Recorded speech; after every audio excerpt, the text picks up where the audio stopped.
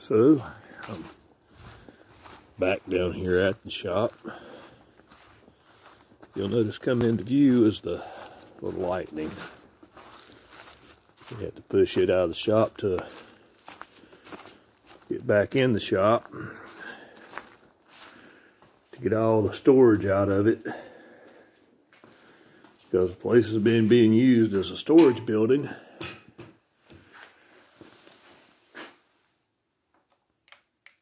And it's fallen into quite a bit of disrepair over the years. So we're going to get in here, fix a few things up. I got a corner cleaned out to get the little wood stove into. And then